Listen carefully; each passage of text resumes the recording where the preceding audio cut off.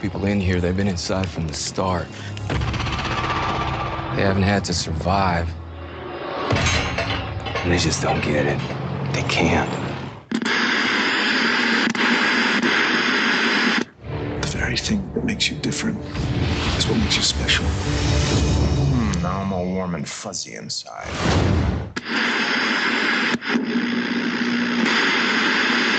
To fight for this city.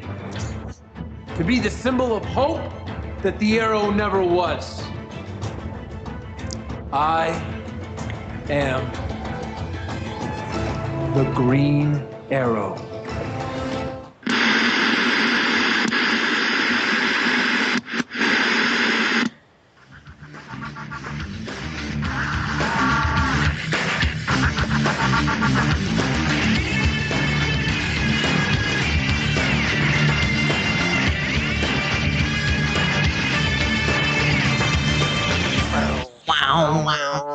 Wow. Nice. Are those new? These are new. I've got some new Funko figures. Excellent. Firestorm and Cyborg? Yes.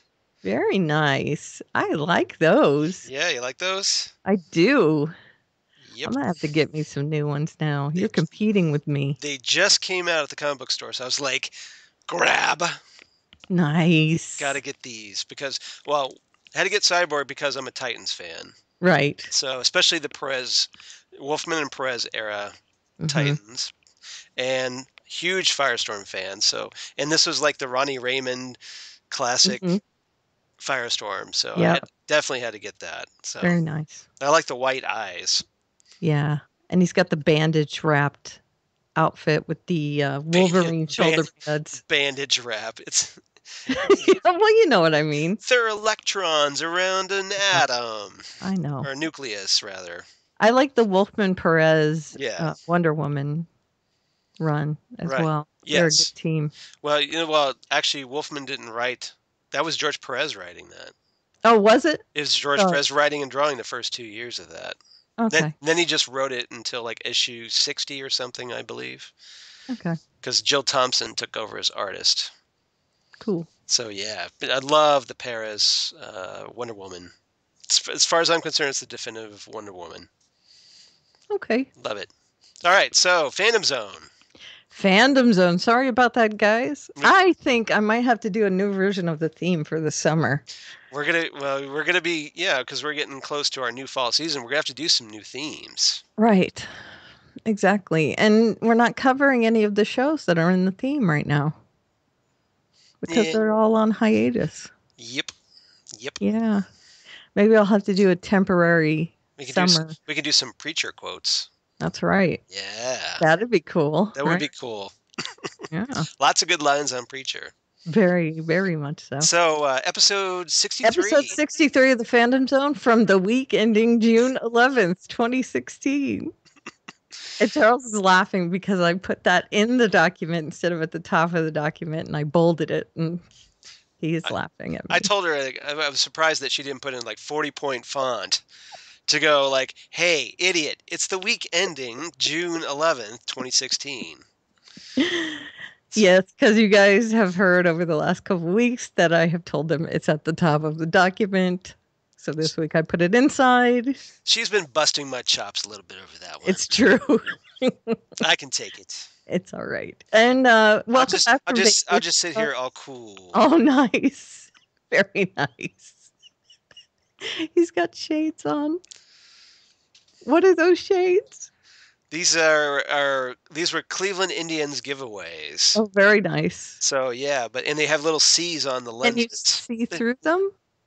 Kind of. It's like looking through a golf ball because they've got all these. They have these little weird dots all over. Oh, I see. So it's covered in white in the front, and then they have these little dots where you can actually see through, and then a big red C over it for the Cleveland Indians. But it was they look opaque from a distance, but they're meshy looking. Yeah, they were giveaways during the game. Very nice. Which we won, by the way. So I was very very cool. Yeah, I got to take my nieces and nephew out to the ballpark at Progressive Field, which used to be called Jacobs Field, and it was a beautiful evening, and then we won the game, and it was great.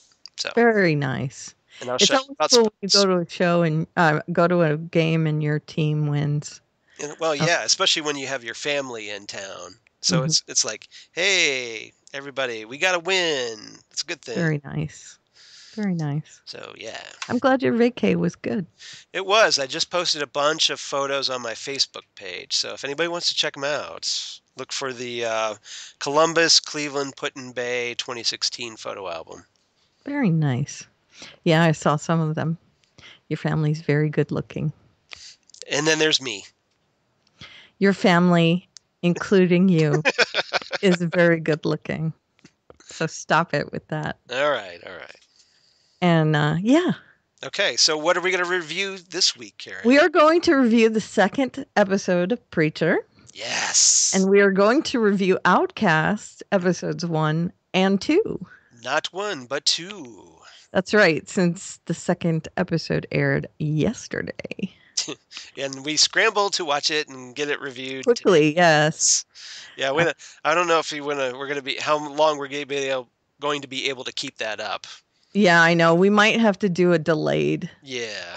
like 1 week late sort of thing. Yeah, because it's a little more. It's kind of last minute being on Friday night. Right, it is, and then it's kind of a detailed show.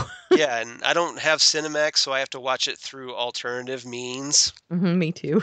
And so I have to wait till Saturday after it posts. Right. Yeah. Alternative means. Alternative means. Right. Exactly. So shall we start with Preacher since Please, it was let's on a week ago? All right. So episode 2, C. Yes. And written by Sam Catlin, directed once again by Seth Rogen and Evan Goldberg. Excellent. Seth Rogen. So I kind of wonder if this is like part 2 of a 2-part pilot that they split up into 2 episodes or something. Yeah, because it's See the Difference or something like that, right? Next week is the other half of the phrase. Mm-hmm. Yeah, it doesn't. It seems like a cliffhanger, but it doesn't really hang too much. Mm-hmm. You know what I mean? It ends with him commanding the girl. Right. The rest of the episode is not really. I mean, it's part of the main arc, definitely, but it doesn't hang too much except for the girl. Right. So what's our A, B, and C? A, B, and C. Wheels on the Bus and Gone Girl. Mm-hmm. Those are his little cases of the week. Mm-hmm. Night of the Living Dead. Yep. Which is interesting, I thought. Yep. And Bad to the Bone? Question mark. Yeah. All right. I wanted to introduce some characters. Since we're on 2 different new shows, we're going to talk about some characters. And since we only have 2 shows, 3 if you count the 2 separate Outcasts, we can expand a little bit on these shows. Yes. In this episode of Preacher, we had Jackie Earle Haley, who you might know. He plays Odin Quincannon in this episode. You might know him from Human Target or Breaking Away or Bad News Bears or Watchmen. Exactly. He played Rorschach and quite well. Yes. I might add. Great job. He was really good job as Rorschach on Watchmen. So yeah, and I loved him on Human Target as well. Yes, he was. He was very funny. Fantastic on there. Yeah. I think Watchmen got him the Human Target gig. I think so too. But he was great on Human Target. I missed that show. I thought it was great. Too. I was really upset that it ended after only 2 seasons. Yeah, me too. And in the upcoming Dark Tower and the Tick, which I think will be very cool. I didn't know he's in the Tick. Interesting. Yeah, he was just cast in that. I don't know when it's airing. It says question mark, but he was cast in it already. And he's going to be in the adaptation of Dark Tower with Idris Elba. Mm-hmm. So we'll see how that goes. I can't wait to watch that. In this episode, as Terry Loach, which was the mother of the young woman in the coma, she's played by Bonita Frederici. Mm-hmm. And you might know her from Chuck. She played General Diane Beckman. And she is married in real life to John Billingsley, who is on Enterprise. And I've mentioned Oh her. yeah, from Dr. Phlox on Enterprise. Correct. Yeah. And she's done stuff with him a lot. She was on Intelligence, and he was in Intelligence. She's been on lots of shows that he's also been in. It's kind of a running gag. And they appear at conventions together. Whenever he's in a main convention, she goes as well. And people want her autograph as well from being on Chuck and things like that. Well, I would hope so. Yeah. Yeah. So they appear together in a lot of stuff. And that's great. Yeah, I love her whenever she was on an episode of Parks and Rec, and I was like, oh, it's Bonita. So it was very cool. And then Graham McTavish, who is playing, so far billed as the cowboy. Yeah, shouldn't that be Graham McTavish? Yeah, I'm sure it should be Graham McTavish. Graham McTavish. Yeah. But we know, and we're going to let you in on the secret if you don't know, but he's the Saint of Killers, obviously. Yes. He's a very important player in the Preacher mythos. Yes. So watch it. Yeah, he's very surly. Mm-hmm. And he's going to be more than surly coming up. Oh, yes. He's on Outlander. He's in all of the Hobbit franchise so far. Yep. And he does a lot of voiceovers for video games and animated series and things like that. So he's in many, many things that you probably haven't really noticed him in, but definitely Outlander. If you watch Outlander, you know him from that as well. You didn't see a lot of him in this episode. No, it was like a prologue tease to the character, but it's just kind of giving you a little chunk to pique your interest. Yeah. And this also tells you about a little bit about his otherworldliness, I guess, because this was in the way past. Yeah. Do we want to get into that a little bit since we're talking about him? I don't know. Do we? Do we want to spoil? Well, we could talk about what's in this episode.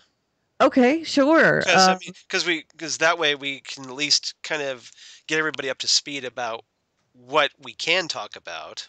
Okay, well, he's wandering. Yeah, we're set in 1881 in the Old West, with some people maybe traveling, probably to California. I'm guessing Nevada, California, somewhere in there. Yeah. To seek their fortune, and he comes upon them in a very deserty looking area. And he's looking for medicine for his sick daughter. Right. And the people are very pious. Very like they're looking for blessings pretty much, and everything is godly. They're pretty naive about what the West has in store for them. Right. They think everything's going to be a blessing, and isn't it a great adventure to be out here? Right. Yeah.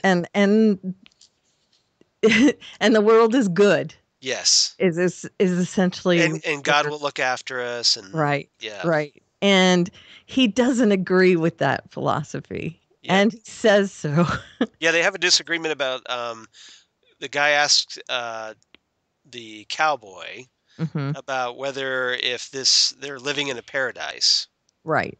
And he's like, no. Right. I think he says something about this ain't no paradise. And that's pretty much that's pretty much all he says.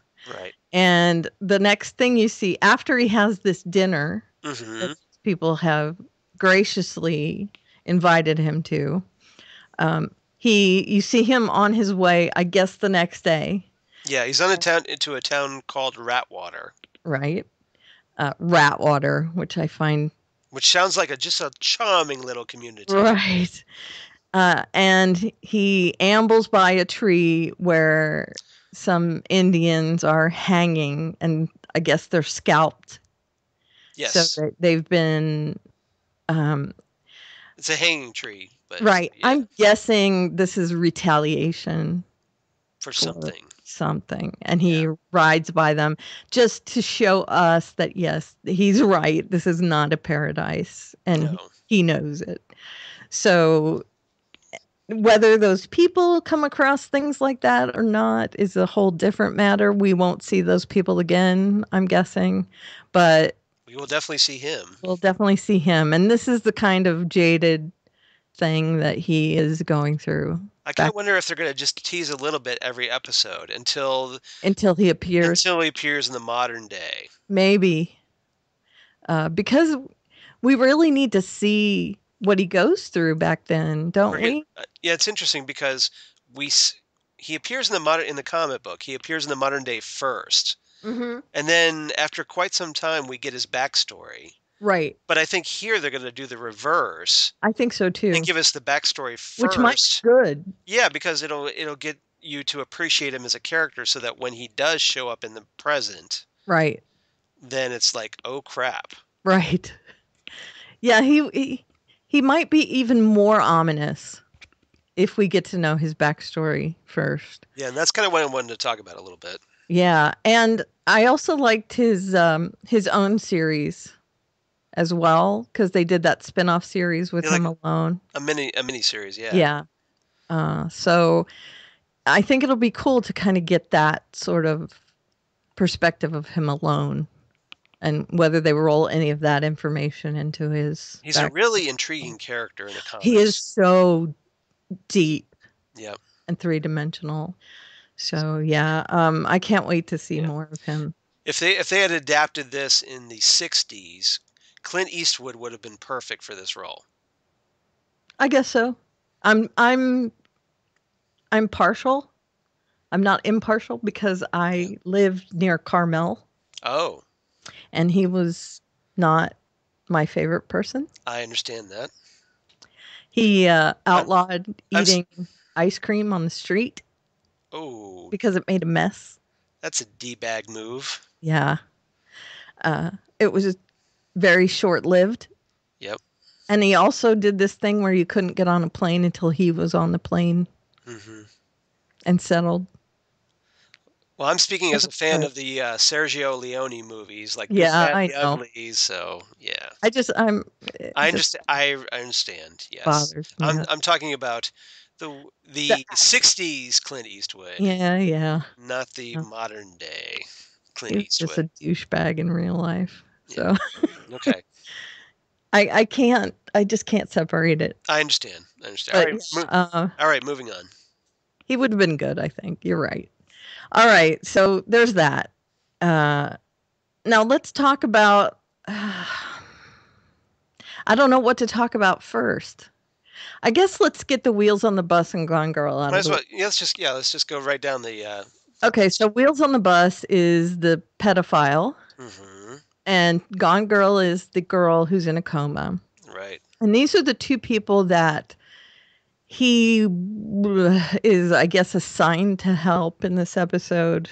Well, one of the guys is part of his congregation. Right. And he wants help. Linus. Right. Because he is desirous of a girl who's on his bus. Exactly. He's basically like, it's a horrible thing waiting to happen. Right. And he's confiding in Jesse about his desires. And he's like, well, Jesse, because you're my preacher, that this is all confidential, right? Right. Which is always a bad sign. Yeah. And so he's telling him that he wants to have sex with a young girl on his bus. Mm-hmm. And Jesse is so horrified by this. He's like, his knuckles are clenched, ready to deck this guy. It's all I can do to keep from decking this guy. Right. And rightly so. Understandably, yes. Yeah. So he is tortured by this through the episode. And then it culminates in, there's not a whole lot of detail in this. It culminates with him going to the guy's house and confronting him and then saying, forget her, in that using the command word. Yeah. Forget her, and he forgets everything about her. Right. And he's like, what did you do to my, what did you do? Why can't, what did you do to my mind or whatever? Right. Yeah. Right. But hopefully that will actually stop the problem from happening. And then Gone Girl is the girl who's in a coma. Mhm. And did they say what had happened to her? They Yeah, just showed well, her head. they showed her head, but it's implied that she was kicked because the mother talked about her loving horses. Okay, so So my guess is that she was kicked in the head by a horse. okay, fell or It and was kicked by a horse. Something like that. Something happened that it caused brain damage, and her head was caved in. Right. Okay.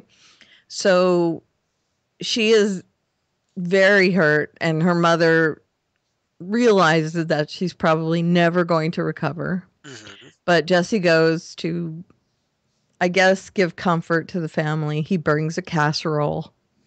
I'm sorry. That Emily gives him. Right. And the mother she says she's grateful for the casserole. That's the best thing he could have done. And then she says she'll feed it to the dogs because Yeah. that's Well, she's understandably jaded by all this, right. and Because the preacher can't pray. yeah, it's like the kind word she says. The kind words won't really do anything. She's still going to be lying there. Right. So she's kind of tortured by this because it's like, well, she's right. Mm-hmm. The words are empty. Mm-hmm. So Because she's not going to wake up. So this is why he's kind of tortured by this and takes action to do something about it. Right. So then at the end of the episode, after he's said these words to the guy Mm-hmm. and gotten him to forget the girl with the command words, he goes to the girl and says, "Open your eyes." That's what he says, right? Open your eyes. Yes. And that's where the episode ends. Right. And if you saw the preview for next week, then you know that, well, she opens her eyes, but what else? What else? There? Yeah. Right. Yeah. So we'll see. So now her eyes are drying out, basically. Right. He needs to get more specific. Yes. As it were. Mm-hmm. It's kind of like a monkey's paw. You leave those loopholes. Yeah. Open your eyes and be what you used to be would be better. Yes. So he needs to learn how to use those powers. So now we have Night. Well, okay, let's go to Bad to the Bone because this is Tulip. Yeah. Tulip is trying to get him to get back into the business of being bad. Jesse, yeah. Right. And she calls him a bad man. Yeah. Well, first she shows up at the beginning of the episode because Jesse is baptizing his congregation. Right, which is a holdover from last week's episode. Right. But she willingly undergoes the baptism. Right. Just to get in front of him and get in his head. Give him a little dig. Yeah. So she's all wry, girl, smiling and teasing. Yeah. I know. Flirting with him during the baptism, which is just a Tulip move. You're going to make fun of me again. Mm-hmm. But seeing her in the Warcraft movie the other day, and now seeing her again in this, I'm like, okay, she's so different in this. But anyway. Ruth Negga, the actress, by the way. Correct. Because she plays a queen and she's all regal and very serene and quiet. And now seeing her again I know, it's so different. It shows your range. I know. She's great. So she's in front of Jesse and she is really trying to tempt him. And after the baptism and he is unaffected, she needs to do better. Yes. So she steps her game up. Kidnaps him and shackles him. Yeah. To, I guess, what is it, a table or something? Yes. What is it that she shackled him to? I think that was a table. Something big in his house. Yeah, and she leaves him like a hacksaw or something. Right. To saw his way out of. No key, just a hacksaw. Yeah. Right. And it's a huge shackle around his So it's going to take him a long time to cut through it. Yeah, it's one of those, it's like a cuff shackle with a big, thick chain attached to it. And she's trying to get him to go back into the business of, I guess, thievery. Right. With her. And she says she has the map and she just needs to get the information with him Mm-hmm. to pull whatever. Yeah, apparently she's got a plan in mind. Mm-hmm. She's got this map to pull off the heist or something. Right. And it's like Ocean's 11. I need you Right. to help me with this job to pull it Right. off. We're not getting a lot of detail yet, but she definitely needs him in order to get the information she needs. So she is very, very insistent in her trying to get him to go with her. That's a good word. Yeah. And he is still not wanting to do this. He rebukes her yet again. Yes. And what I liked about this part was she leaves his cigarettes there within reach, which is funny because she knows he can't deal without his cigarettes. Right. And he's smoking a cigarette and trying to saw through the chain after she leaves. And then Eugene shows up. Yeah. And he says, who did this to you? And he says, I did this to myself. And his cigarette is just hanging loose out of his mouth. And he's dangling out of his lip. Right. And he says, well, do you need any help? And he says, no. He's still sawing. And then Eugene just starts talking to him like he's not really doing anything. And he says, he's like, well, okay, I'll just, hang out then. Chat. Yeah. And well, to be fair, he did offer. Yes, he did. But Jesse wouldn't take a bump on it. So just like, okay, I'll just hang out then. Right. So I'll just stand here and talk to you while you're incapacitated. And, right. And you can't go anywhere. And he tells him that, I don't think the baptism worked. I lied to you. I have a crisis of conscience. And I mean, he doesn't say it that way because he's not that articulate, obviously. But he definitely is having a crisis of conscience. And poor Jesse is trying to saw his way through the chains. And there's... Well, he makes this comment that he would always be the same. Right. So, and that's what kind of like triggers things in Jesse's head about Linus.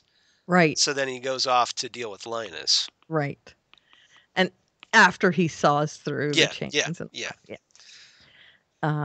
So there's that. And we'll see how far Tulip can get.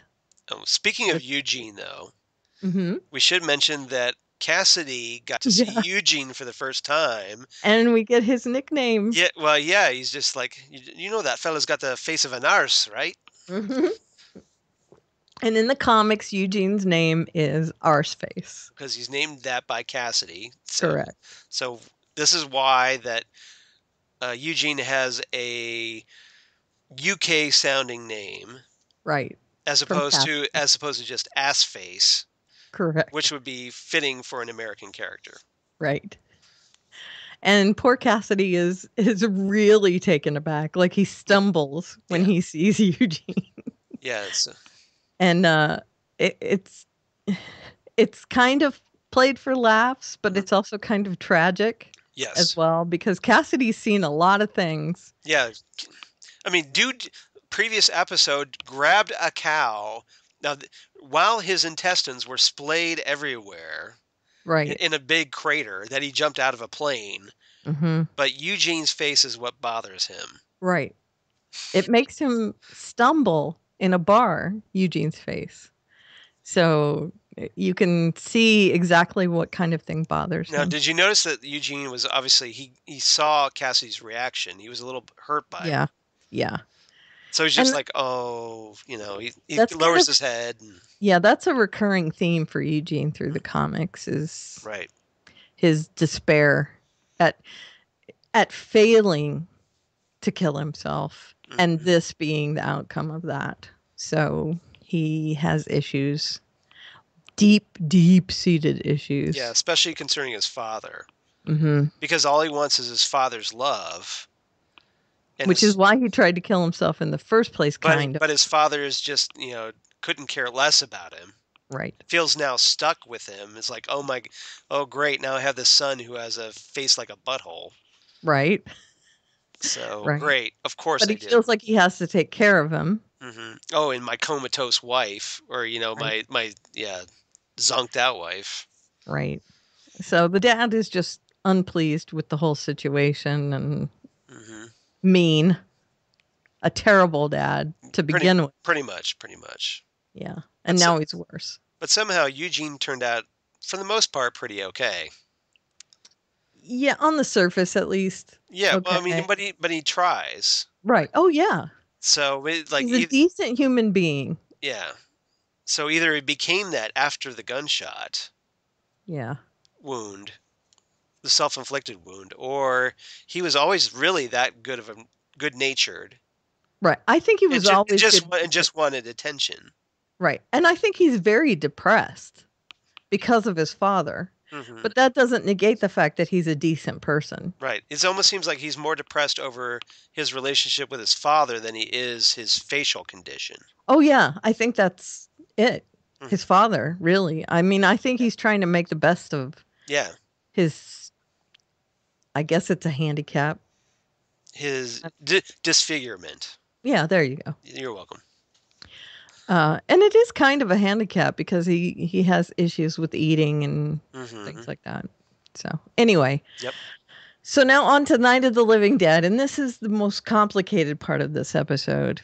Right. Where the men show up. The two English guys. DeBlanc and Fiore. Right. Now, we don't get a lot of backstory on them. But they show up. Not at first. We get some a little bit later, though. A little bit. Yeah, a little bit. They show up and they are going for Jesse. Right. Now, these are the guys that have shown up at all the little churches. They've been watching him. Right. To see, well, they've been at the other churches, though, right? Haven't we seen them at the other churches where they went to the African church and yeah. Now they're very interested in Jesse because they know he has the Genesis in him, but it didn't kill him. So they want to know what's going on with him.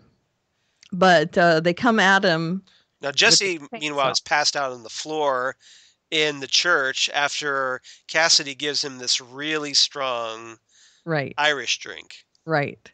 And Cassidy does this and then takes his wallet and his keys and absconds with the car. And I'm guessing he just wants to go on the run.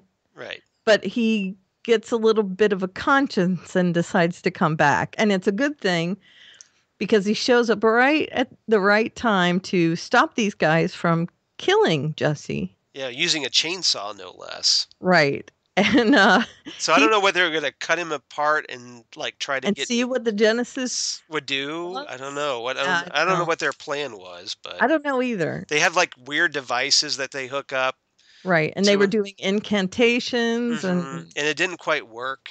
No. So not at all. They were sing-songing and it was a lullaby. Right. So he shows up and he sees the crazy dudes and he takes them on all while Jesse is passed out on the floor. And it's a brutal brawl. Oh, horrible. Pews are knocked over, blood everywhere. Yep. And he makes the guy with the chainsaw cut off his own arm. Which is awesome, by the way. Right. And you see the decapitated arm still holding the chainsaw, and it goes bumping towards Jesse. Yeah, the chainsaw is still running, so it's like this big cartoonish gag where the arm is taken off, the chainsaw is still running, so it's on the floor, and it's moving toward Jesse. I would equate it towards like someone being on one of those lumber saws where they're going, slowly towards the big saw and it's going to cut them in half, except for this is a chainsaw with an arm attached and it's rumbling towards Jesse. Yeah. Or like Jaws where it's going right. And of course Cassidy stops it in time to save Jesse. And the two guys are dead. They're dead, but it's like, hey, I've got a chainsaw. Yeah. So Let's, let's use this for body disposal. damage control. Yeah. So he's like, he hacks up the pieces, he puts them into this trunk, Right. and then he's just about to take it outside, but Mhm. bum, bum, bum, bum, it's daylight. Right. So, and we know that that is a weak spot for him. And he kind of looks up at God, going, "Of Right. course it is." Yeah. Yeah, of course. Thanks. So he So, has to wait till sundown. right. Sundown, you better take care. Nice. You find you've been run. So Got- sundown finally happens. He loads up the trunk. So he drives off to somewhere, far away or whatever. Buries these guys. Right. But then Dun dun dun, dun. they turn up Later on. Yeah, they show up. Hole. They're getting interrogated by Breathing. Sheriff Root, Yep. and they claim like they're like all alive and perfectly intact. Right. And then they claim that they're with the government. Mm-hmm. So you're like, wait, what? Cassie just buried these guys. Why are they still alive? Right. Exactly. And they have English accents. Mm-hmm.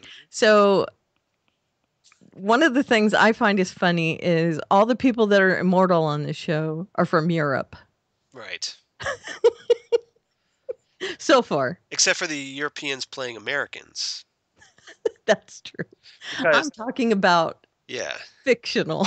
Because Graham McTavish took her American jobs away. Right. But Isn't Ruth Negga also? Yeah, I believe so. Yeah, she is. Because she has an English accent in Warcraft too. Mm-hmm. I believe so. Because humans in Warcraft are English. Oh. Just so you know. Okay. They all have English accents. As opposed to the Empire, where all the bad guys are British. Uh-huh. That's right. I'm sorry. The Alliance are bad. No. I shouldn't say that. I'm the Horde.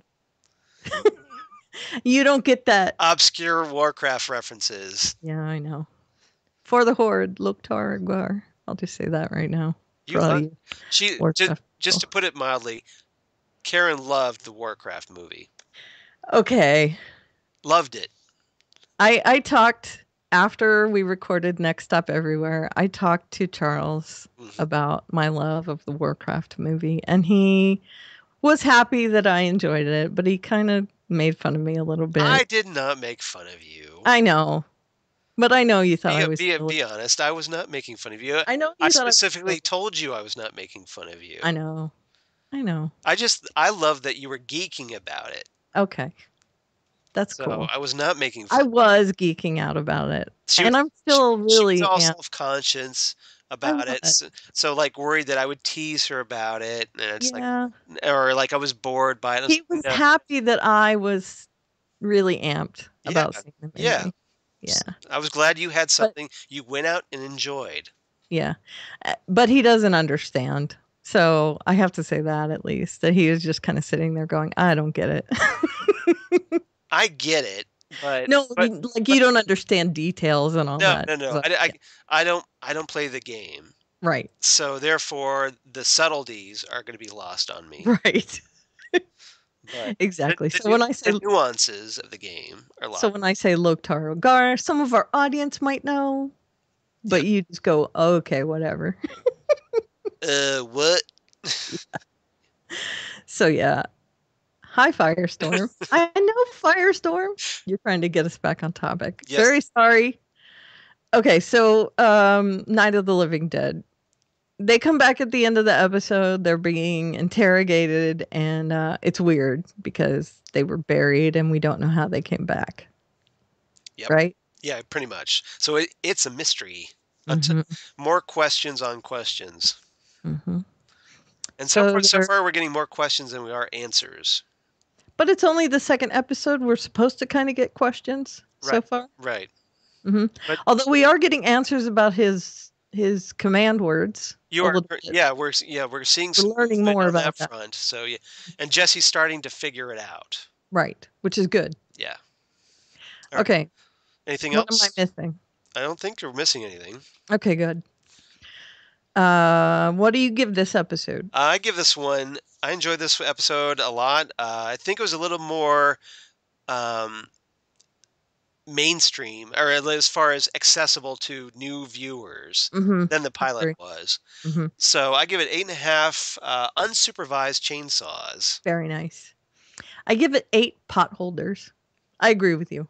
Yes. I think it was more accessible. Although, if you're squeamish at all, Right. But this is on the same network that airs The Walking Dead. I know. So keep that in mind. So if you watch The Walking Dead, you're okay with it. Yeah, so you should be. Yeah, it's pretty much this should be the same audience, or pretty close to it. Exactly.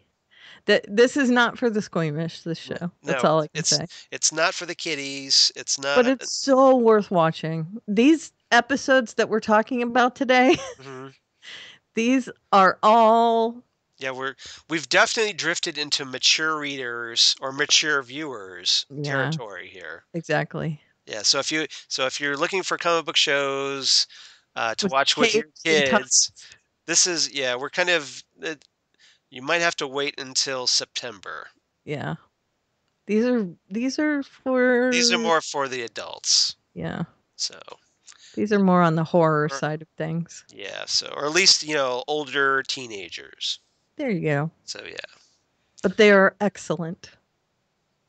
Yeah. Excellent. Okay. So moving on. Outcast. Yes. Now, give a quick background. Outcast, for those who don't know, is an Image Comics series, another one by Robert Kirkman, the creator of The Walking Dead. Mm-hmm. It hasn't been around that long. I think it's only been out for like about a year and a half. 2014. The end of 2014. Right. And here we are in the middle of 2016. So that sounds about right. I think it's around issue 18 right now. But yet, sounds about right. But yet we already have a TV series. Mm-hmm. So, and this first season is going to be 10 episodes. So really, if you've read like the first 10 issues of the comic, you probably will have read that's the entire first season. Right. There's not much difference. And they seem to be adapting pretty closely to the comic book so far. Yeah, they do. Because I've only read the first 6 issues so far. I have more to read, but I haven't read them yet. Yeah, the first episode is the first and second issue of the comic, and then the second episode is the third issue of the comic. So if you're looking to get into the comic after watching the show, it should be pretty easy to track down and jump on. Now would be a good time to do it. Now would be the time to buy it. Yeah, really. It gets really popular. Pretty much. And there's actually already 3 trade paperbacks out, so you can get into those. 3 collected volumes. Yep.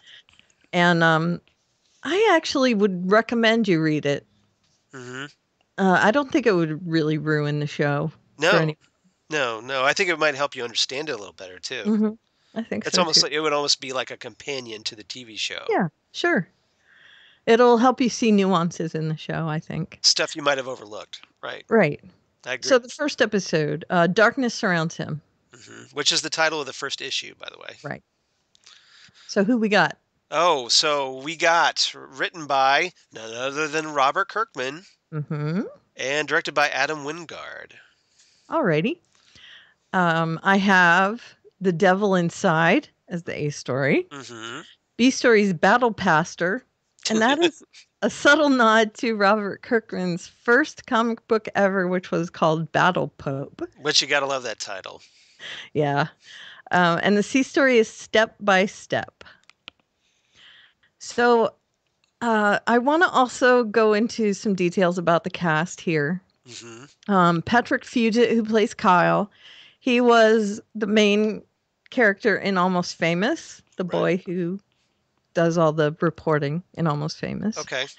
Ren Schmidt, who plays Megan, was most recently the love interest of Reese on Person of Interest, Iris. Okay. Philip Glenister, Reverend Anderson. If you don't recognize him, it's because he has an American accent here.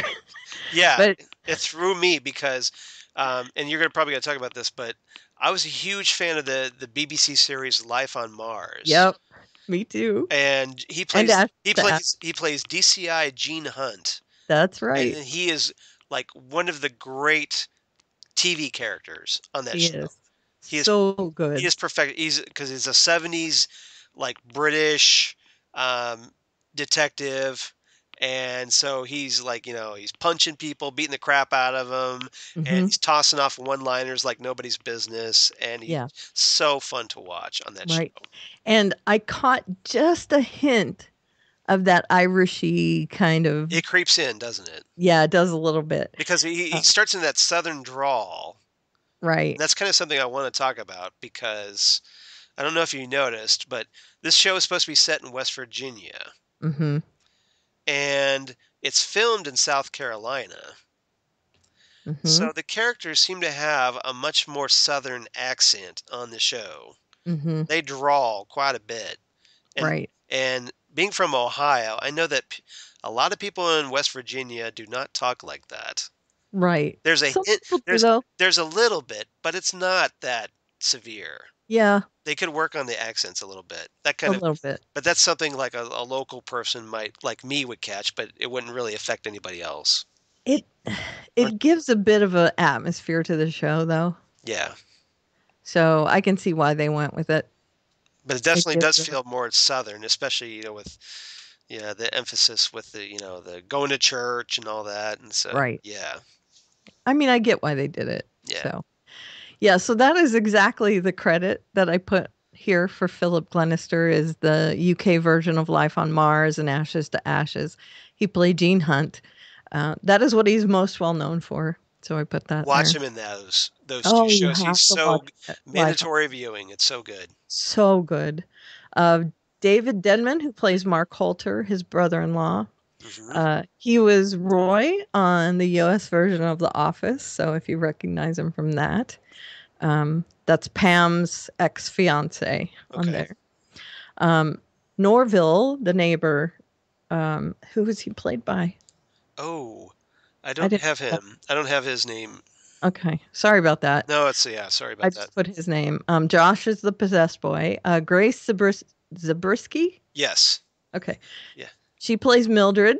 Yeah, and obviously being a Twin Peaks geek, this is a big deal for me because she played Leland Palmer's wife, Sarah Palmer, mother of Laura Palmer on the show, who had the psychic visions, and definitely a great character actress. David Lynch loves using her in his films as these really offbeat, dark characters.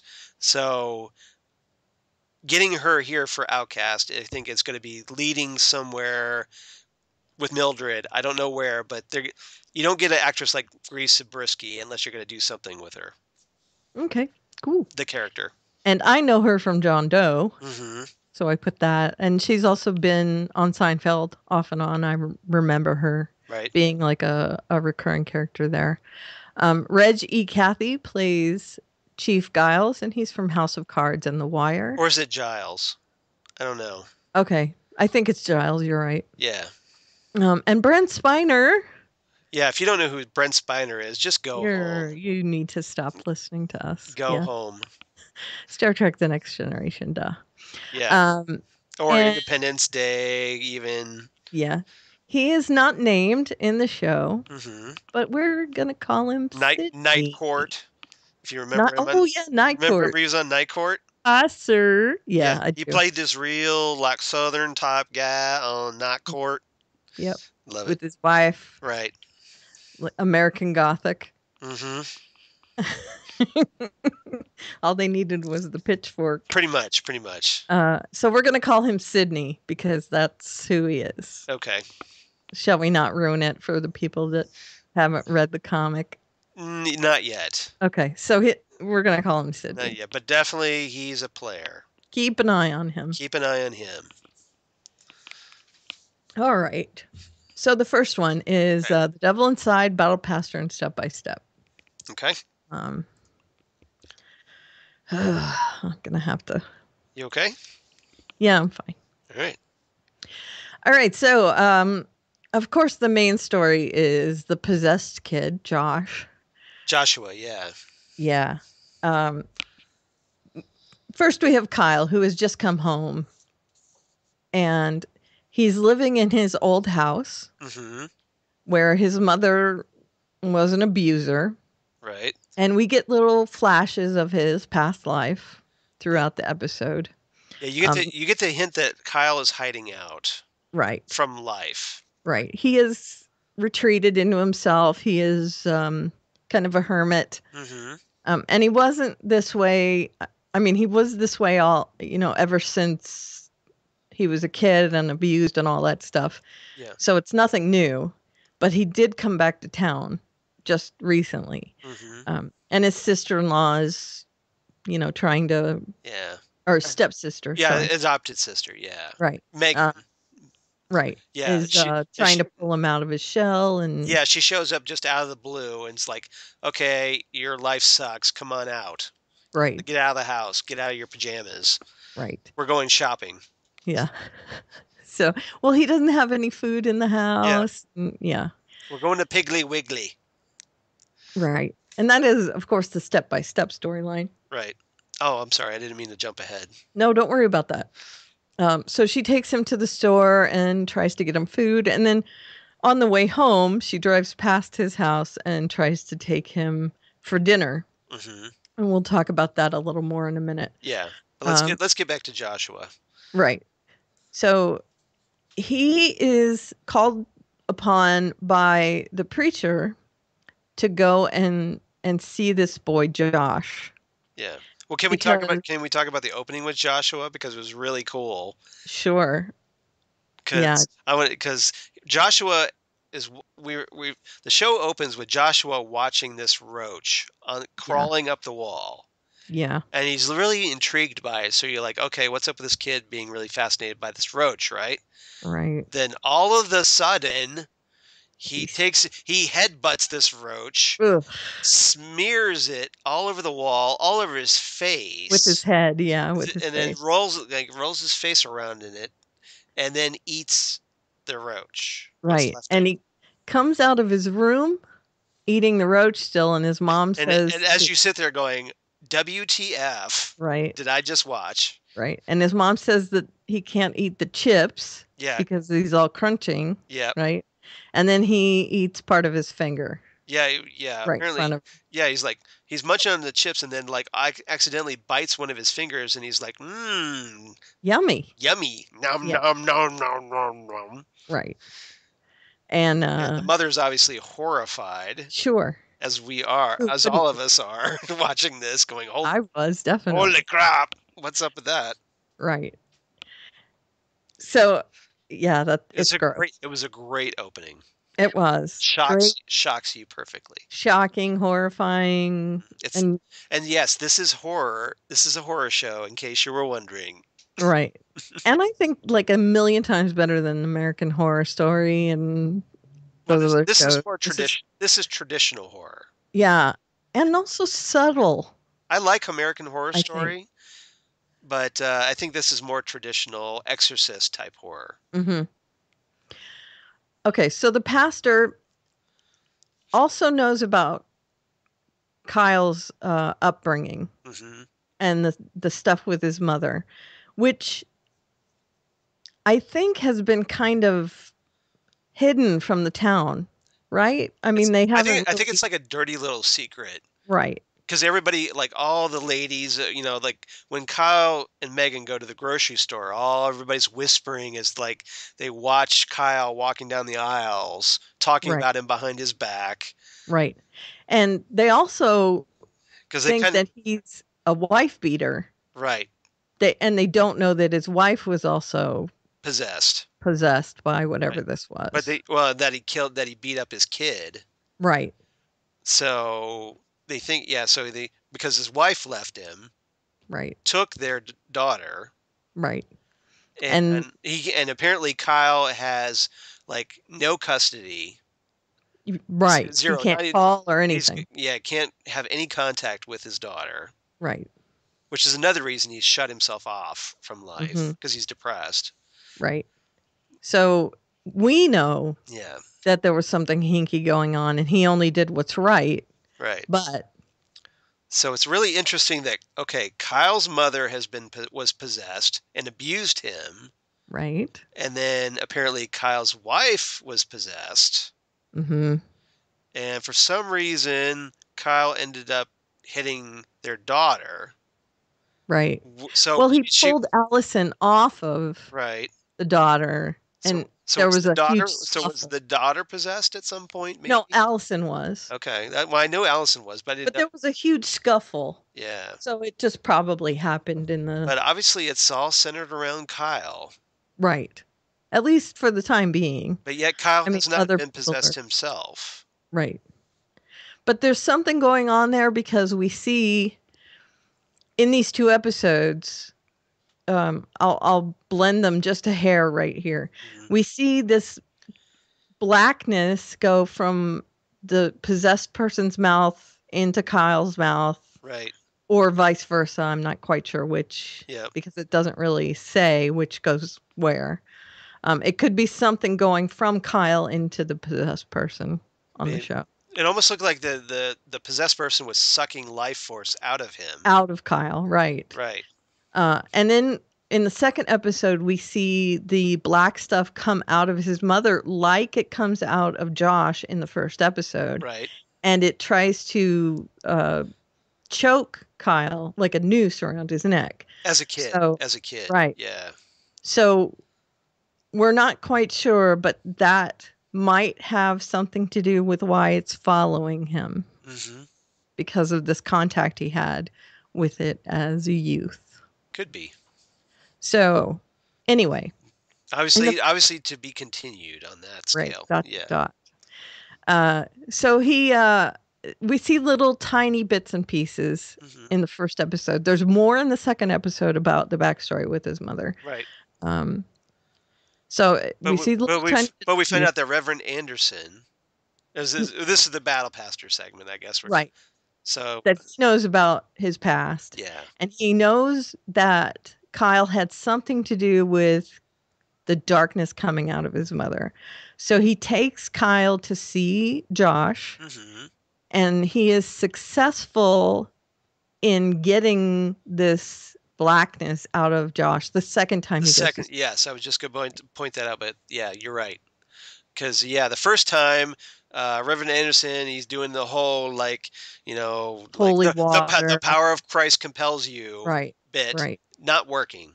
No. Doesn't Although work. some weird things happen, he floats, and there's, it's obviously something is possessing this kid. But it's not getting it out of him. No, but that life force thing happens the first time. Right. And so Kyle realizes he's got to do something. And so they go a second time, and Reverend Anderson asks him, "What did you do with your mother?" Right. Do the same thing. And so he walks through the steps. Well, the light hurt her. So he rips off the curtains off the windows. And he makes sure the kid is in the light. And then he said, and then I hit her. Yeah. And that is something that Reverend Anderson is not so kosher with. Right. But once the kid starts fighting, Reverend Anderson can't really do much about it. So Kyle does end up hitting him, which is something that is a little unsettling. Unsettling. Yeah, it's hard to watch. Yeah. But there's got to be a better way. There's got to be a better way to get this demon out of kids instead of punching them. Right.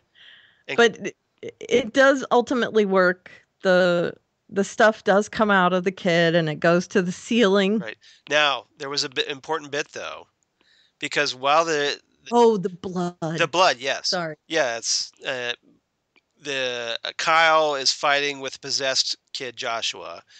Joshua bites him on the hand.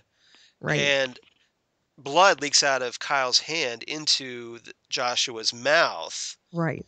And apparently it's this blood which forces the demon out of him, and so he turns into like Old Faithful and spews this black stuff toward the ceiling. So hitting his mother probably did the same thing. Right. Blood came out of Kyle, went to her mouth. So the hitting isn't the thing; it's the blood. Sorry, I forgot about that. Mm-hmm. So yeah, the thing comes out of Josh and goes to the ceiling and does this weird, right, nasty it looks like it's fallen, but up instead of down. Yeah. And It's the nastiest black gunk. oh, It's like the stuff you if your sink's clogged. oh yeah, it does look like that. And, Does and you get in there and you try and get all that gunk out of it. right. That's And it's that that's kind what it of looks like. That grayish chunky, black. grayish black chunky stuff. Right. That gets you ugh. Yeah. Looks Ugh. yeah. That's Yeah. what it is. And it comes out of him, and Josh his face is beaten, but Kyle is cradling him in his arms, and the mother comes in, and the kid goes, "Mom." Yeah. So, So apparently he's okay. he's okay, but the mom sees him, and of course his brother-in-law shows up, Yeah. and he wants to arrest him because the brother-in-law is not happy. He Yeah. doesn't like the guy. Yeah. It's the D-bag brother-in-law. Right. What's his name? He Mark. wants to Mark. arrest him. Mark. Right. Yeah.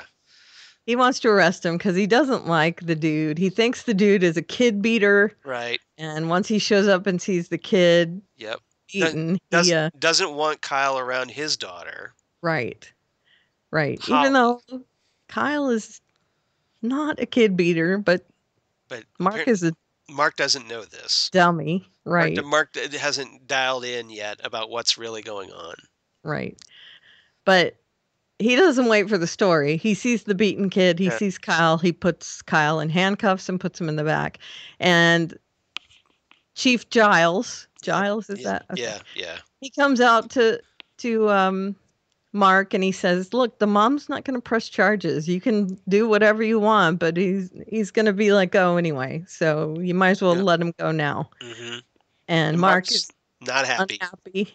Yeah. Yeah. But he gets let go, and Mark is all petulant, turning his book closed and stomping around. He wants any excuse to put this guy away. He wants him. I hated this character so much in the comic. Mark, yeah. Yeah, Mark. So I keep wondering, though, why doesn't Reverend Anderson go, Mark, dude, he's helping me fight the devil. I know. Because we need that character. I understand that, but still, it's just well, I mean, that's why. Like, I can make this a lot easier on Kyle and everybody by just explaining what's going on. Right. Well, I think if we were to think about this in terms of real life, Reverend Anderson would assume that no one would believe what's going on anyway, and he wouldn't want Kyle saddled with that disbelief. Right. So he probably wouldn't say anything. So then why doesn't he arrest Reverend Anderson? Because he's there. Right. So why is he just going because he wants to arrest Kyle. I understand that. But you would think that, well, if I'm going to arrest Kyle, I should arrest Reverend Anderson too, right? Right. He just wants to arrest Kyle. Exactly. That's all. Exactly. Right. But Reverend Anderson doesn't tell him because he knows that people wouldn't understand. He doesn't go around telling everyone that Kyle. No, but just like I was needing him to save this boy's soul. Right. That's all he has to say. Right. And again, do you think Mark would believe him? No. Yeah, I don't think so either. He would still try and arrest Kyle anyway. Right. Okay, so that's pretty much what happens in this episode. He saves the kid. He tries to have a relationship with his stepsister, but he knows it's going to be pretty impossible because of the brother-in-law. Oh, and the demon does tease like something big coming. Right. He says the great merge cannot be stopped. Right. So we have a ticking clock of Joshua, yeah. Right. The great merge, whatever that is. Right. Exactly. So and what was the other? Oh, and we do get a little scene with the pastor outside of his church with some hooligans. Yep. And they've painted a devil's face on the outside of the church. And one of the kids stumbles on his bike and he kind of chuckles. Yep. Because they're not as tough as they want to be. And, he talks about like, well, I guess I'll just leave it there. Turn the other cheek. Mm-hmm. But it doesn't stay there too long. And then there's episode 2. Correct. Where his cheek does not stay turned. No. Okay, so what do you give the first episode? First episode, I thought it was a very atmospheric opening. It definitely sets the tone. Definitely. So like, and it captures the tone perfectly from the comic. Yeah, I thought so too. So I give this one 8.5 out of 10 spatters of black goo on the ceiling. Very nice. And we are copacetic. Mm-hmm. I thought it also got the exact tone of the comic, and I thought it did a great job of combining the first two comics into an hour. Right. It was 55 minutes, which I couldn't believe they managed to do that, both comics in there. I gave it 8.5 boxes of organic cereal to make its poops good, as his sister-in-law said. Right. Right. When was the last time you ate a vegetable? Yeah. Yeah. After she looks in his fridge and there's like nothing in there. Right. It's like you eat like a little kid. Yeah. Now I think that's partly because I think in his head he's still kind of he's little still a kid. Well, when he's in that house, he is. Yeah. Yeah. He can see is, or like he wants to be a kid. He wants to be that innocent kid before what happened to his mother happened to his. Those are only the only good times he ever had. Yeah, there's some interesting psychological motivations going on here.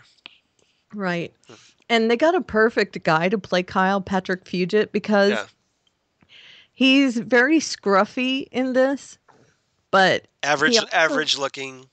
Right, but he also kind of looks young if you were to look past that. Mm-hmm. And I think he has that look where when he looks far away, he has that look of just younger than he really is, which I think is a very cool quality in this actor. He can look in it like you can see the child in him. Exactly. Is that what if that's what you're going with? Yeah. Do you see that as well? I agree with that. I think that's totally. Yeah, I get that vibe totally. Yeah, and I love how he just looks through things. He's very good at that, looking just vacant look at things. So he is so good as Kyle. I think it's brilliant casting. Yep. And Philip Glenister, I mean, I can't fault that casting at all. He's really good in this. No, he definitely knows how to. Glenister like just steals every scene he's in. He does. Whether he means to or not, he just does. Yeah. So, although it's not hard against Kyle, who is just quiet. Yeah. So you gotta have to have somebody like a little bit over the top to balance against that. Mm-hmm. Yeah. Although you can see that quiet contemplation in Kyle, and he's still there in the scene. Mm-hmm. We still need the talking of Reverend Anderson. Yeah. So I think it's a good balance. He's a very reluctant hero, if you want to call him that. At least protagonist. Yes. A reluctant protagonist. Very. I wouldn't call him a hero yet. Not yet. But although he does save lives so far. Right. I mean, okay, so the second episode. Yeah. I remember when she loved me, and it's really when she loved me, but they put the I remember, and that is the title of the third comic. Yep. We have written by Jeff Vlaming and directed by Howard Deutsch. Okay. So adapted by. Yes, adapted by really. Vlaming. Okay. Yeah. They call it written, but yeah, adapted. All these are adaptations. And he did a really good job. Mm-hmm. A story, Mama's Boy. Mm-hmm. B story, Man in Black. C story, It's Her Party. And bonus, If a Raccoon Falls in the Woods. And really, B, C, and bonus are very, very small. The main story is Mama's Boy. Yep. There's really not much to the other story. It's Her Party. His daughter, what's her name? Holly? Holly, yeah. Holly. Oh, no, that's Megan's daughter's name. I'm trying to remember. Oh, right. What's her daughter's name? That's what I'm trying to find name. here. Yeah, I can't remember what the... Amber. Amber, thank you. You're welcome. Okay, so Amber is having a birthday party, and he gives her a book, and I wanted to talk about the book. It's called Homer Price. There are a couple of books with him as the protagonist, and he gets in some scrapes in these books. Okay. Mostly about donuts. Okay, I'm not familiar with them, so this is all new to me. I actually have read these books as a child, and I didn't remember them in detail, but I remember generally what they are. Right. He tends to an unstoppable donut making machine in his uncle's diner. Okay. So it just continues to make donuts, and he tries to eat them Yeah. to stop them from. Kind of like that old episode of I Love Lucy. Correct. With the chocolate making machine or whatever. Right. Yeah. And he tries to care for these mystery plants that are turning out to be a giant form of allergy-inducing ragweed. Okay. He does some odd jobs like raking leaves and sweeping up the diner or the barber shop. And he does all kinds of things. And one of them is called The Case of the Cosmic Comic, and it parodies Superman. Oh, cool. With Homer and his best friend Freddy attending the local personal appearance of Freddy's favorite superhero. Nice. Freddy is unable to understand that the super duper is an ordinary actor in a costume and expects him to be capable of super feats. Homer, however, quietly displays a more mature view of the hero. So I thought I would give some backstory on that book, which I found an interesting little side note. Yeah, it's interesting that that's being used in this show. Mm-hmm. So if you want to look it up, the book is called, you can look up Homer Price because that is the name of one of the books, and it'll give you more information. And hopefully it won't get your kids possessed if they read them. I would assume not. But you never know. Dun, dun, dun. Yeah. Right. So, yeah, he gives her that book, and on the paper that he wrapped it, his stepsister writes she loved the book and sends him that as a note, which makes him very happy. Right. And it's kind of touching. Now, what's his ex-wife's name? Megan? No, Megan. No, Allison. Okay, Allison. Yeah. Knows it's from him. It's a new show. Give us a break. Yeah, we haven't memorized the characters yet. Allison knows it's from him, right? Right. Or at least suspects. And she takes the book away from Amber, but I'm assuming that she's going to let her keep it. I don't know. I hope so. Well, let's hope so. I hope so. Because it's Amber falls asleep with it open on the couch, and she picks it up and folds it. And yeah, I just hope it doesn't end up in the trash. Me too. So let's hope. Yeah. Man in Black. That is an ominous little theme. Oh yes, that's throughout. That's Brent Spiner. Right. He is watching things and shows up at the end of the episode, where Kyle's mother is back in the home. We'll talk about that in the main story. Right. She's back in the home, and he goes and has a little chat with her and kisses her on the cheek. And in her first sign of kind of being cognizant, a tear goes down her face. Right. Now this is after, though, the Man in Black, he says, well, despite everything that happened, we still have him anyway. Right. So referring to Kyle. Right. So they have Kyle's soul, apparently, or at least right. I'm guessing which is kind of weird because it's like, well, I thought he was fighting the possessions, so you think he wouldn't have his soul. Well, it might be whatever is coming out of him before the demon comes out, right? Yeah. So we'll see. So is Kyle possessed with or doomed? Without even realizing. Doomed. Yeah. To become part of whatever that thing. Yeah. Well, the merge. Yeah, that's true. That's merge, the great merge. Right. So he may be part of whatever they're planning in the merge. Yeah. So he's that, and the mother is, I guess she is sad about that. Yeah, but she's trapped in that paralyzed state, the comatose state, but her eyes are open. So she just stares, kind of like what's her name at the end of Preacher. Yeah. So it's amazing how Preacher and Outcast are still covering similar backgrounds, isn't it? Yeah, With the a whole, little bit. a lot of God, just Mhm. theology brought in and supernatural, and yep.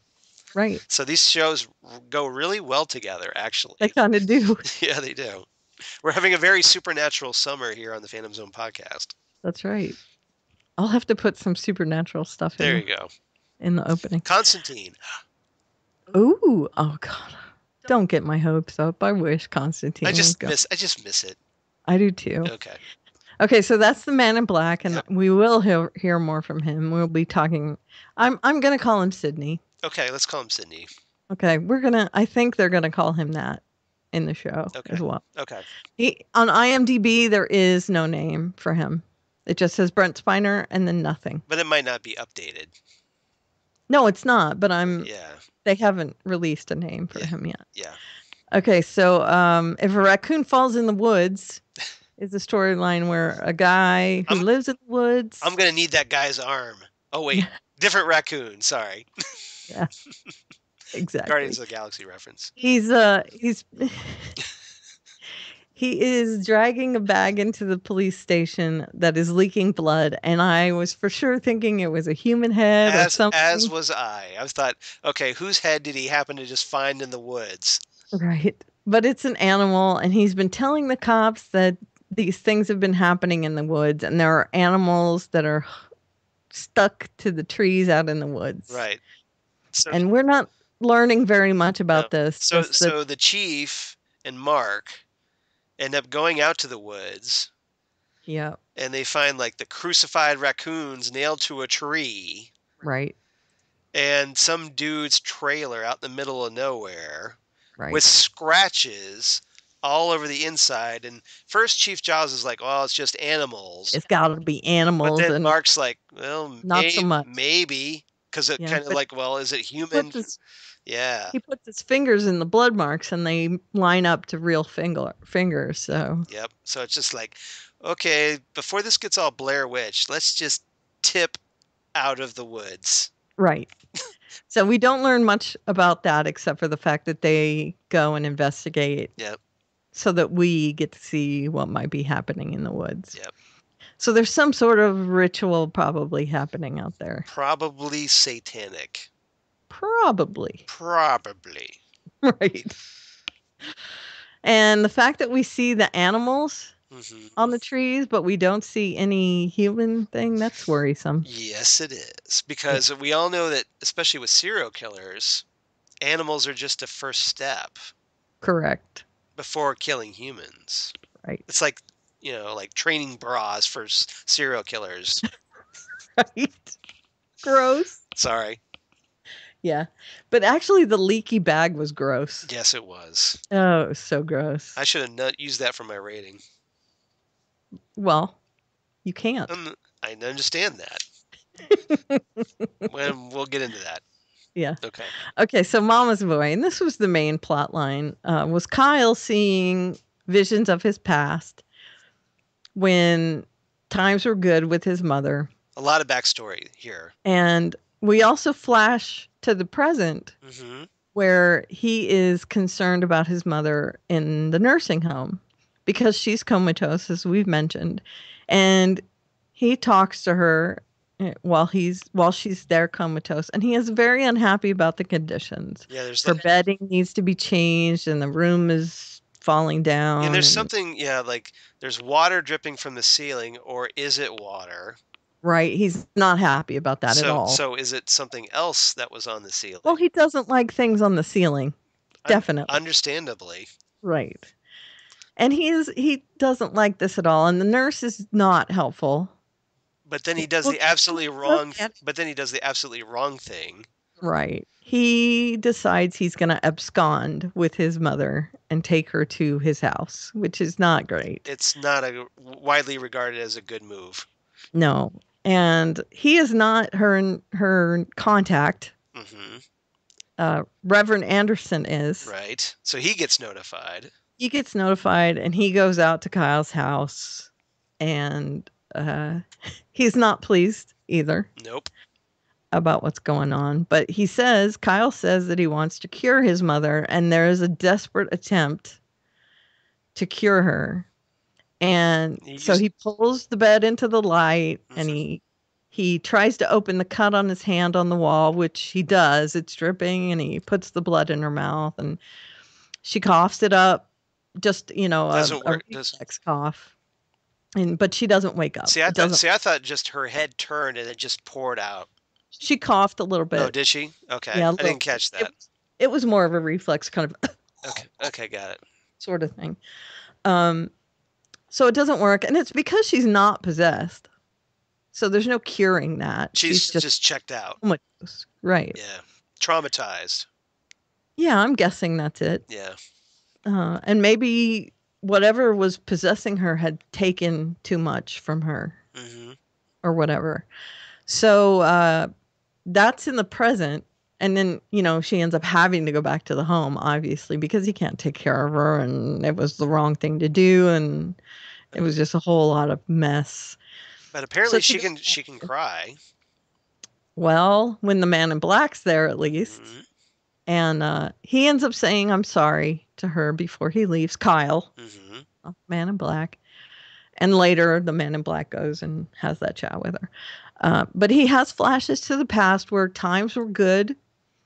And he has a chat with her in the home about, I remember when you were, gardening. I remember when you used to tell me stories in the yard. This is where they get the title from. Right. For I the remember episode. when she loved me. Yep. Yeah. And then there's flashbacks to times that weren't so good. When he finds a tooth Yeah. underneath The dresser or something. dresser, I'm not sure what it is, a side bar or something. Yeah. He is wrapping the gift that he gives to his daughter, and he drops the tape underneath there, and he finds a tooth. And it's a tooth that gets knocked out of his mother's mouth when he is hitting her. And so it takes him back to that day, and he gets these flashes of when he was locked in the closet, when he had to lock her in the closet. And on this very bad day, it's the day that he exorcises her. Mm-hmm. She gets put in the closet, and I guess it's later, like he leaves her in there for a while. Right. And she is pleading at some point after being in there a while, I'm afraid of the dark. Yeah. Come So out." it's the total demon sucker move. Right. Because And he does let her out. bad move. He opens the door, Dummy. right, and Dummy. she lunges. Right. And it leads to this horrible fight where he has to fight back. He's had it at this point. He needs to fight back. Mm-hmm. So he does. There's light there. Yep. We notice that she's in the light. Right. She's so over the top mad. And he hits her. And then the black comes out of her. Probably that's when the blood goes. Right. Yeah. From the hitting. Yes. Right. From his knuckles. Yeah. Right. And we see the tooth get knocked out of her mouth. So no, it's a very hard hit. Yes. And the blackness comes out of her mouth and goes to the ceiling. And as she's laying there with her head facing him, she sees the blackness make a noose from the ceiling and try and strangle him. Yeah, it goes into the air and hovers there. Right. And then wraps itself around young Kyle and tries to strangle him. Yeah, not nice. And as Kyle's mother's just laying there watching this helplessly. Right. Now, one of the things I wonder when I watch this, because it's nuance, of course, is it the exorcism that makes her comatose? Is it the trauma of watching her son almost get killed by this that makes her comatose? Is it? What is it? I have to think it's the trauma. Yeah. I have to, because she just suddenly checks out. Yeah. And Kyle's just like, wait, what happened? Why is my mom like this? Why are you carting her away? Because the ambulance shows up. Right. And social services. To take him away. Right. Yep. Yeah, and he kind of lunges toward his mom to say, don't take her away. And I guess he has hope that she'll be different now. because whatever happened, Mm-hmm. happened. And of course she'll be different, but he doesn't know that she will be unable to take care of him. Right.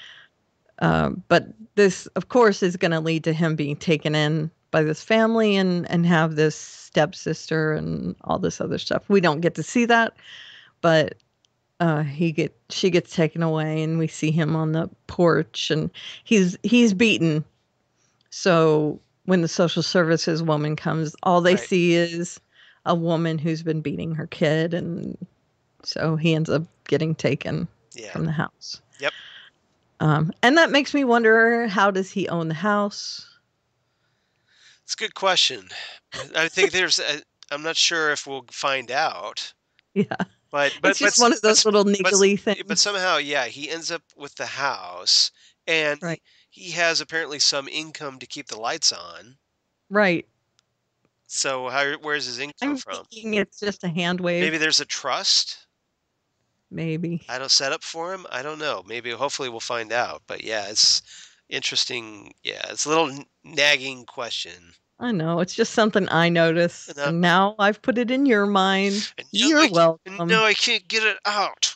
Yeah. Why did you do that to me? You're welcome. Karen shakes fist. He was like 12 or something. Yeah. And now he owns the house still. So. Yep. Sorry. Thanks a lot. It would get sold, right? You would think. Put up for, yeah, estate sale or something, but right. Yeah. Yes. All right. Yeah, I don't know. So did I get everything? I don't know. Unless, he was away.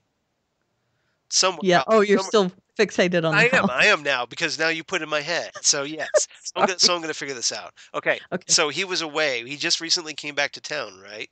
Right. So maybe he had money wherever he was, doing whatever he was doing, bought the house. And the tooth was still there underneath the thing? Yeah, maybe it was just boarded up. Nobody would buy it. Maybe because something bad happened there, so nobody bought it. Maybe. So then maybe it was just sitting there empty. Or who knows? Okay. Or somebody was holding it for him. Okay. Maybe Reverend Anderson. Maybe it was placed in his name. Maybe Reverend Anderson. Maybe. So we'll see.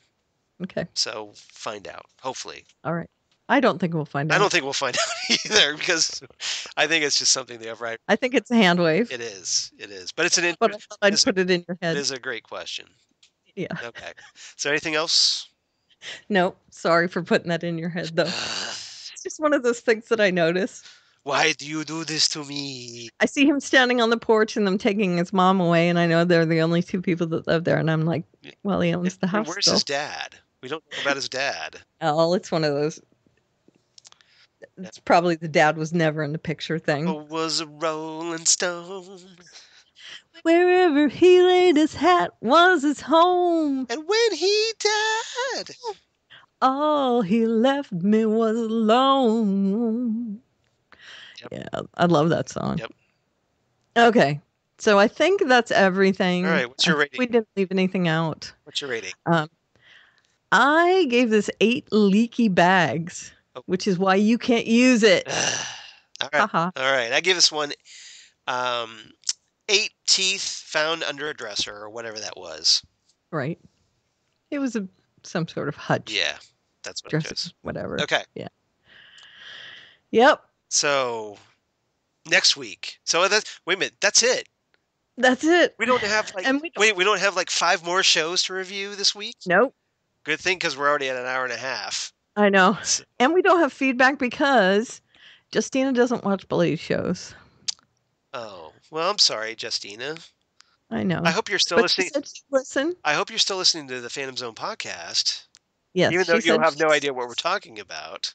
Yeah. She tried to listen. She tried to watch Preacher, the second episode of Preacher, but the chainsaw started and she couldn't get through that whole scene. That's okay. It's not for everybody. She's going to try and watch it again. Okay. So I urge her to try and watch again, but I have a feeling. Yeah. You might have to take the summer off. Maybe. Maybe. I hope not, though. Unle- Although, Yes. if we decide to incorporate Winona Earp in, That's true. soon, That's true. she does watch that. Or Powers if you decide you want to watch that. Maybe. Yeah, I understand. I get it. I haven't gotten to it yet. I get it. We'll find out. So what do we want to do next week? Because if we're gonna kind of give a little cushion for Outcast, so we don't have to scramble. Just Preacher, I guess. Just Do you Preacher. want to start on Winona Earp? We could watch the first episode of that if you don't want to watch Powers. So it's up to you. Yeah. Why don't we do that? Okay, I'll track down Winona Earp, and that's what we'll do. We'll do Preacher episode 3, and we'll do Winona Earp episode 1, and hopefully that'll give Justina something to watch, Okay. and a little more Justina friendly That's right. show. So And Justina, please don't spoil other episodes of Winona Earp. oh, Only talk about one episode. I've watched more than one. I have not watched any yet. Right. So I'm going to this totally cold because I never read the comic either. Right. So I haven't either, but the show's very good. okay, so we'll check it out. We'll check it out. And She's very spunky. I like her. I'm sure it'll be fine. I hear good things about the show, so You'll like I'm it. sure. Hopefully, I'll find it fun Mhm. to talk about. So why don't we do that? We'll talk about Preacher episode 3 and Winona Earp the first episode. Right. Is that cool? And then the next week it'll be Preacher, Winona Earp, and Outcast. That's fine. Okay. So you've given up on Powers already. Yeah, let's just Okay. not. Okay, that's cool. Well, for one thing, it's on PlayStation Network, which is a very obscure way to. It is. Okay. All right. So we'll do that then. Okay. If that's okay with you. No, that's cool with me. I get it. All right. All right. As long as if you guys really want us to cover Powers, let us know. Yeah. And then I will. I'll take the bullet. Okay. And I'll watch it. But we did get requests to cover Winona Earp. Right. So we are. Your voice is listened to. Yeah. I might actually have that email. Hopefully, if I still have it here. Oh, maybe. Oh, it's on my iPad. Darn it. I don't have my phone set up for that. Only my iPad. It's all right. Okay, but yes, somebody wrote in. It was a listener was kind enough to write in and say, "Please talk about Winona Earp." Right. Because I really dig the show and I love it, and it's a comic book show, so you guys should talk about it, right? Right. And Justina also said that she wanted us to talk about it. So we got more than one request. Okay, so to talk about Winona Earp. Don't let it be said that we don't listen to our listeners. Right. And Ruthie also wanted us. Okay, so there you go. By popular demand. How's that? Yeah. Winona We're Earp. going to do Winona Earp next week. Start it. All right. All right. Sounds good.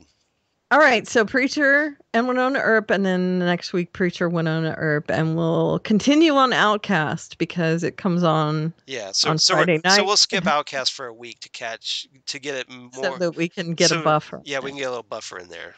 Right, because it airs so quickly before the podcast. It does. So that way we don't have to scramble in case something happens. All right, update the. I will update our schedule. Yes. Thank you. Because I go by that. Yeah. A lot of inside baseball in this episode. Sorry. Okay. Yeah, we go by a database that has all of our what we talk about, and I use that as a Bible for what we're going to talk about. Just like I use Karen's Google Doc for reference, she uses the schedule that I update for reference. Right. So that we can remember which shows we're supposed to cover. And I go by that big time. Unless you're like Charles and forget that we were going to do 2 episodes of Outcast this week. Don't. That's right. Exactly. But we got through it. We did. All right. So, where can if they want to get a hold of us and say, hey, you need to talk about these shows, including Powers, if you really want us to cover Powers, but that's right. Where can they reach us, Karen? They can reach us at Fandom Zonecast on Twitter. Like that segue there? That's right. That was very good. Thank you. And on Facebook at facebook.com/Fandom Zone Podcast. Mm-hmm. And then our email is fandomzonecast@gmail.com. Excellent. And you can reach me at Aliveria on the Twitter machine. Right. And there's a link in my bio to my blog, which has been going crazy lately with people going there and looking at it. As well and they should. commenting. Yeah, I did a post about books that I got a lot of feedback on, which I was very happy about. Excellent. So, yeah, go there. But the pinned post is where you can find me. So it has all my links and that sort of thing. Yep. So there's that. And where can they find you? They can find me at Charles Skaggs on the Twitter machine. Yay. At Charles Skaggs on the Instagram. Mm-hmm. And I posted a lot of pictures from my vacation on the Instagram. Yay. So hopefully you dig those. And also on Facebook, because I'm also on Facebook, of course. Google Plus for all you crazy kids on the Google Plus. And my blog of geeky things, Damn Good Coffee and Hots, where I talk about Preacher and Outcast and all kinds of other comic book stuff, including upcoming casting for Supergirl and Yeah, I saw that. all kinds of stuff. Your blog is so much better than mine, though. No, it is. It's okay. It's not better. It's just it. It's what it is. No, it is. My blog is all, I don't know. It's bipolar, my blog. Your blog is very concentrated. No, I try, but yeah. Thank you. Thank you. Your blog is awesome too. Yeah, but it's weird. That's okay. Weird's good. I like weird. Okay. Weird's cool. Never underestimate weird. Let's see if you get this reference. I like dark. Dark is good. I might know it. Square Pegs? Did you watch Square Pegs? I did, but I don't remember it. It's the guy who played Captain Kirk's son. Yeah. Johnny something. Had the glasses. Johnny Slash or something, wasn't it? I like dark. Dark is good. That's right. Yeah. I was trying to remember the character's name. Yeah, but that was. He said that a lot. That was the guy who played Kirk's son in Search for Spock. Yep. And R.I.P. Yes. Yep. And he was also on an episode of Star Trek: The Next Generation in the first season. Mm-hmm. He was in the episode Symbiosis. Mm-hmm. That's right. He played one half of a team of things that lived off each other. All right. That's the title. Okay, so that's everything for us. And if you're a fan of our lovely banter that we do here on the Phantom Zone podcast, I'd like to mention that we, as Karen mentioned, we just talked on Next Stop Everywhere, the Doctor Who podcast this past week. And it would be episode 60 The Robots of Death. The Robots of Death, which will hopefully be posted soon. It was very fun. But we're waiting for Rob to get around to posting that. But hopefully, super fun. I think he's on vacation, so I have to let it slide. But all right. But hopefully you'll get that posted soon, so you can hear Karen on the Next Stop Everywhere, the Doctor Who podcast. Very cool. So check that out. I had a lot of fun. We always have fun with Karen, especially on Doctor Who, because I know she loves the Fourth Doctor. Yeah. Well, I love lots of doctors, but he's my doctor. He's your doctor, and I get that. So it's fun to have you on to talk about the Fourth Doctor. And Leela was in this one. Yes, I wanted to talk about Leela, so we had fun with that too. Yeah. All right. And the Robots of Death. Yep. So that about does it. Robots of Death. We got through this episode without Blaine, you know. We did, I know. We didn't veer off too much, except for the Warcraft thing. Right, but that was all me. Okay. All right, so that's it. I guess we'll So we're just done with phrasing, right? That's not a thing anymore. I had to get Archer in there. Thank you for that. So I guess we will talk to you guys next week. And we've given you a heads up on what to watch. So watch all that. And that's it, yeah? Yeah. You want to say goodbye? I'll say goodbye. Bye, everyone. And we'll see you next week on the Phantom Zone podcast. Yep. Where's our outro? There it is. Wow.